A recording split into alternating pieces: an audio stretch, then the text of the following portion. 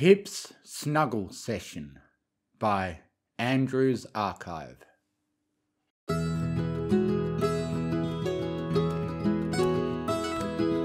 It was another tiring day for you in Maretime Bay as the sun was slowly setting in the horizon.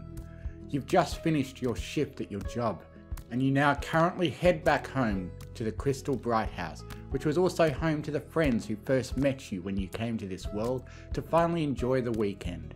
Those friends in particular being Sunny Star Scout, Izzy Moonbow, Zip Storm, Pipp Petals, and Misty Bright Dawn. And while Hitch Trailblazer doesn't live here, he's still one of your good friends. It was honestly shocking that every pony in Maretime Bay didn't seem alarmed by your presence when you first ended up in Equestria. You half expected them to either run away from you or shun you, but that didn't even happen. Even ponies like Posy didn't seem to hate you. From what Sunny says, humans were considered myths in this world, believed to have once lived alongside ponies at one point before going extinct. Even you had to admit, that seemed pretty hard to believe, but you decided not to worry about it. You were able to get a job in this world, but just like any job, it was incredibly stressful. But it did pay well, leaving you with no choice but to bite the bullet. As you headed inside, you took notice that no pony was in the Brighthouse yet. You could only assume that they were probably off doing whatever ponies do in their spare time. You then walked on over to the nearby couch and took a seat. You let out a big sigh from all the stress of the work today. While not enough to cure your current exhaustion, you decided you could use some rest. You then turned over and closed your eyes, trying to take a nap.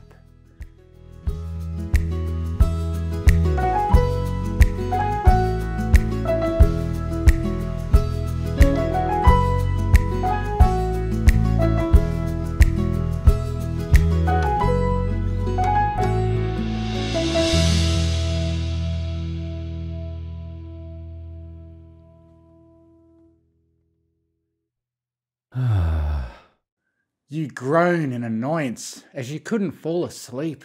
You opened your eyes as you glared at the ceiling. You felt like a young child on Christmas Eve night who was too excited to go to bed. But the difference was that you obviously weren't excited. No matter what you tried, you couldn't take a nap.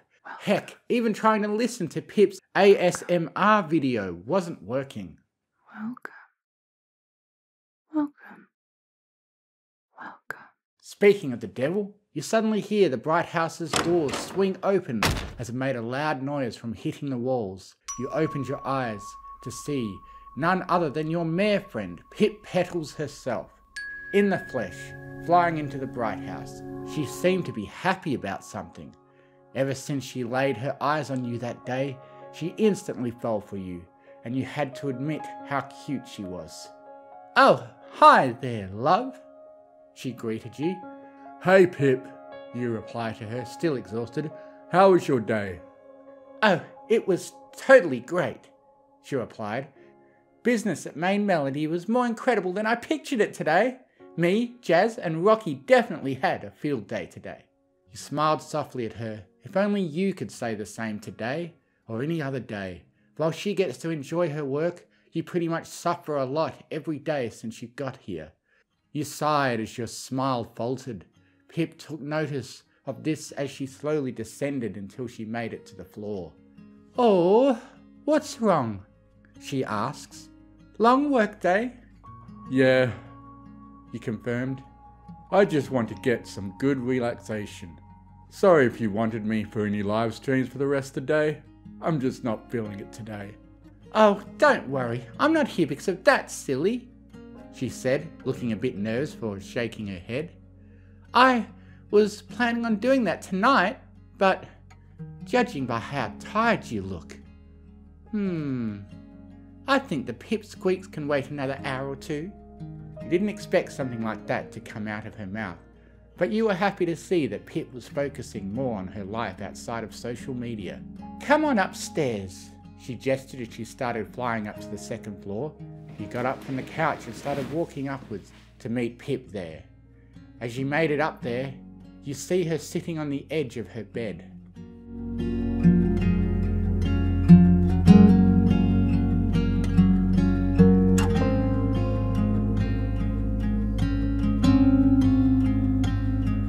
looks over at you as you walk to her. I can tell you're having trouble falling asleep recently, love. She spoke, her expression turning into pity. I would know. How so? You ask. Well, let's just say that when me and Zip were young, we had trouble falling asleep from time to time. But when Mum got a hold of our sleeping problems, she would always let us cuddle with her at night, whenever that would occur. She giggled. But I wonder if I might have gotten her golden touch, if you get what I mean. You blushed hearing this. While you didn't mind cuddling with her, you felt a tad bit awkward doing so. After all, she's a pony and you're a human. But then again, you were desperate for a nap. I don't see why not, you reply afterwards. Oh, this is going to be so exciting. The pink Pegasus beams before, pointing at the other side of her bed. Now you get yourself comfortable and I'll lay on top of you. Then we'll go from there. You did as you were instructed by the pink Pegasus and walked over to the side of her bed and laid against the soft pillows she had. You had to give it to her. She had a great taste in pillows and mattresses. It was the coziest bed you've ever laid on. Before you could admire the soft bed, Pipp then crawled up to you until her head was inches above your chest. You feel yourself start to sink into the bed, a bit due to her added weight onto you. Pipp then made eye contact with you. She's even more adorable up close. Alright, now what? You ask.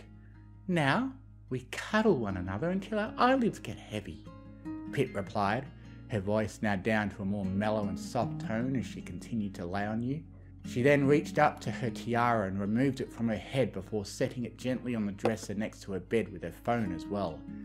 It really felt weird seeing her without it, but she was still adorable to you no matter what she looked like.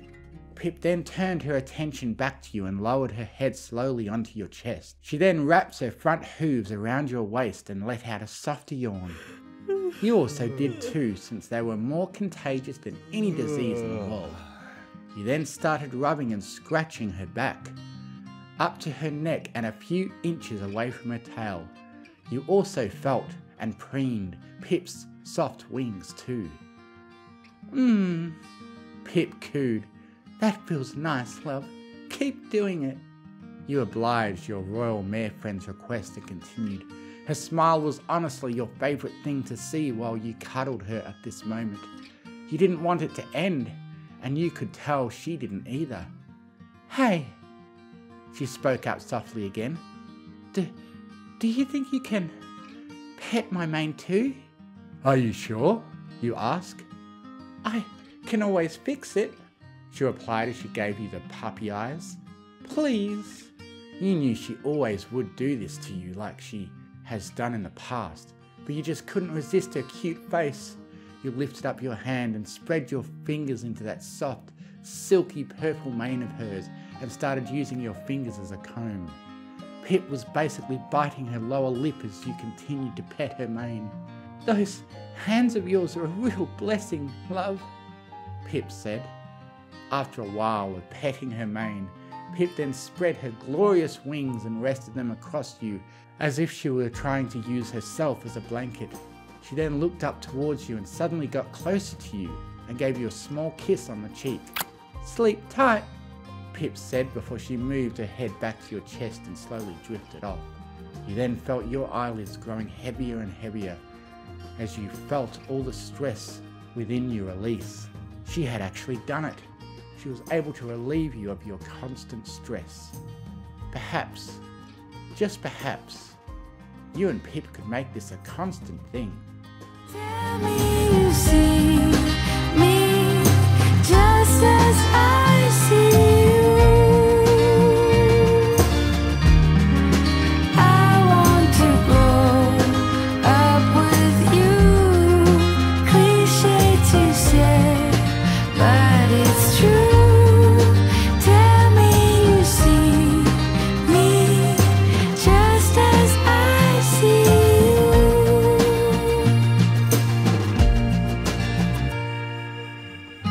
Do I have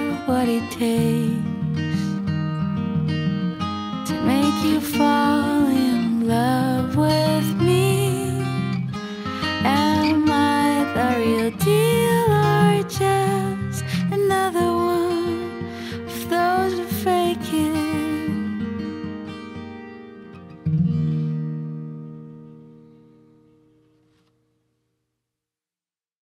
And you now... Business at Main Melody was... Business at Main Mel... To meet Pep there.